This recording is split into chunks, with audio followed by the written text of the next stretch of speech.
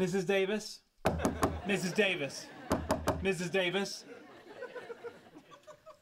I know you're in there. I saw your car in the parking lot. What? I just found out that you recommended myself, Dr. Hofstadter, and Dr. Kuthar-Polly to be on the short list for tenure. Well, despite your quirks, the three of you are very accomplished in your respective fields. I don't know what you mean by quirks, but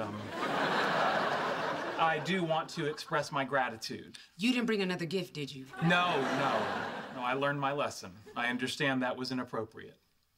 Good. Anyway, thank you. You're welcome.